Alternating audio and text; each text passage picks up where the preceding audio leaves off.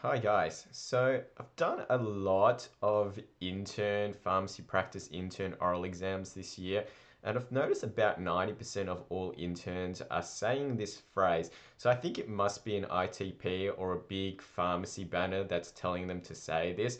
And the phrase goes something like this. During the patient questioning, where they're trying to gather that medical history about the patient, somewhere along it, they'll say, if I have any questions or concerns, can I call you a doctor? And I don't really like this phrase.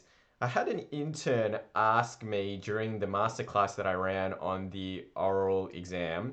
They said, is it okay if I use this phrase, Bomb? And I said, I understand why you're using this phrase. Like, it's designed to get consent, but it does have some drawbacks. And after thinking about it for a bit longer, I've realized that it actually has more drawbacks than benefits. So the only benefit of this phrase is just to get consent. Like, that's the pure purpose of it. It doesn't give you any other additional benefits, but it does have some drawbacks that is making it harder for some interns to pass their exams. Let's go through the drawbacks with an example I just came up with. So this is not a real exam, but imagine if you did have an exam, and it could be a OSCE like scenario if you're still in university, and it's a patient comes in with a new script for carvedilol. So you go through your questioning and you ask him, is it okay if I call your doctor if there's any issues? And he says yes.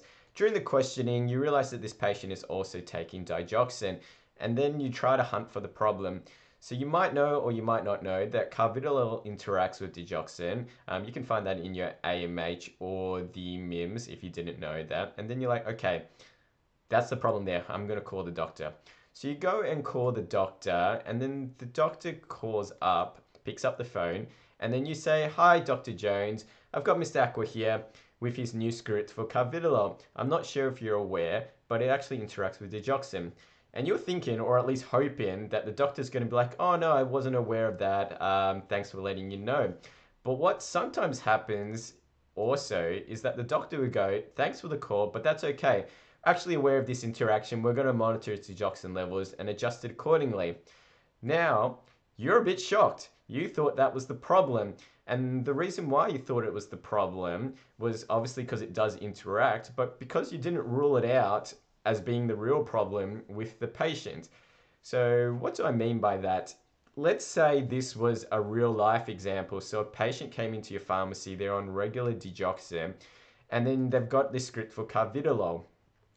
In real life, you would not go and call the doctor straight away just because you see that interaction.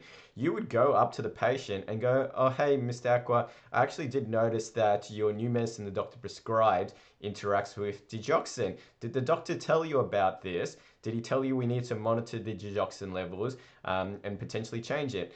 And then the patient would go either, oh, yes, he did mention that to me. He's going to monitor the digoxin levels. Or he would say, oh, no, he didn't actually mention that to me. And you're like, okay, that could be a potential problem. I'll call the doctor. And then you ask the patient, okay, is it okay if I call your doctor about this? I'm just a bit concerned that it could cause an issue. The patient will say yes.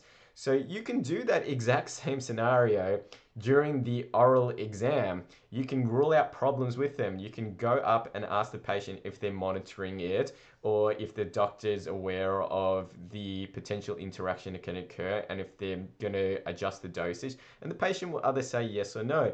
That allows you to confirm whether what you think is the problem is the real problem in an exam like scenario, and it's just more natural to what you do in real life.